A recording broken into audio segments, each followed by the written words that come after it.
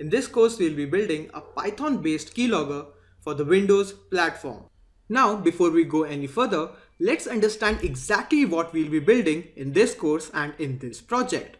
So as you can see right now, this log.txt file is completely empty. So what we are going to do is we are going to open a Facebook page, and I'm just going to type in my email, that is athreya01@gmail.com, and then I'm not going to type in my password, but I'm just going to write this is my password.